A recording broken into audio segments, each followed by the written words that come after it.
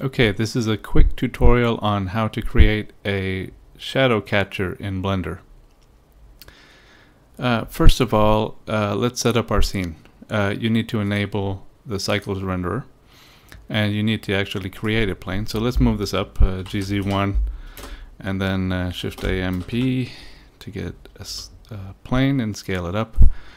And that's basically the scene we're going to set up for now. Our lamp, we can set that to a spotlight, and hit Shift Z to look at the rendered view of this. That's what our scene looks like so far. We need a little more light, so I'll boost that a bit, maybe 600, like so, and we have a nice shadow. Okay, next up, we actually have to make it into a Shadowcatcher. So this feature doesn't exist in 2.78c, which is our current version. I got this one from the daily build, today's build at builder.blender.org. Okay, let's grab our plane, and you have to go into the object properties and scroll down to the cycle settings.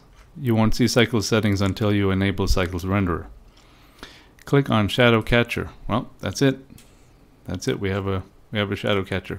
But one thing you'll notice is that your background isn't transparent. So if you save out a PNG, you're not going to have a transparent background. You're going to need to come up to our render settings and scroll down and go to the film settings and click on transparent. Now you have a real Shadowcatcher, a real transparent background. That's it.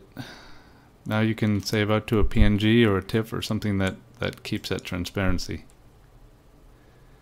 Okay.